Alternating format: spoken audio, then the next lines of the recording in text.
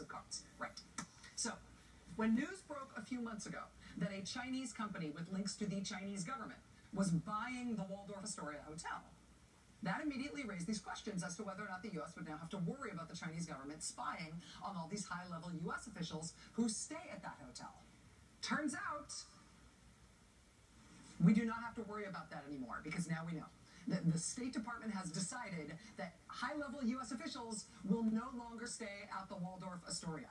Looks like President Obama will not be checking in there again either. We now know because a Chinese company bought the Waldorf Astoria because of worries about Chinese spying on U.S. officials. The U.S. government is, in fact, abandoning the Waldorf Hotel for the first time in generations. It has happened. We know how the story ends. They pulled the plug. You know more now.